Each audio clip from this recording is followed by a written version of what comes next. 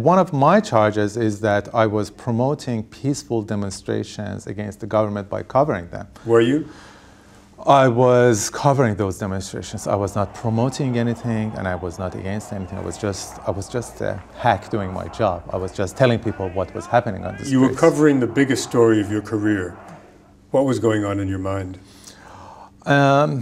Many of my friends and many of my relatives, they just told me that you should be careful, that something may happen. And I thought that I should be careful. And I was careful somehow. But what do you mean you were careful?